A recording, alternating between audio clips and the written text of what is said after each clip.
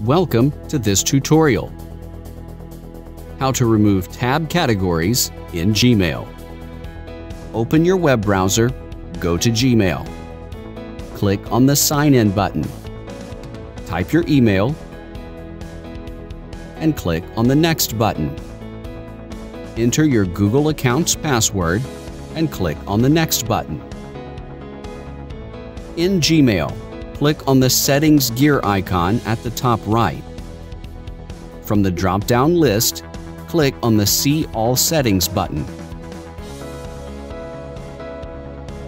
On the right side panel of Settings, click on the Inbox tab.